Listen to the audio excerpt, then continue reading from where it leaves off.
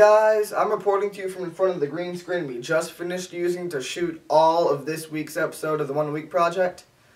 It's actually a continuation of The Elder Scrolls, a series we started a while back, and it was all shot in front of this green screen, so that's pretty cool. Some parts were pretty hard to match the background with the shots we already had, but it looks pretty good nonetheless, so I hope you guys enjoy that. And also, tomorrow, we're going to post a cinematic trailer for The Elder Scrolls, so you can look forward to that too. So we have the trailer tomorrow, the next day you'll have the actual episode.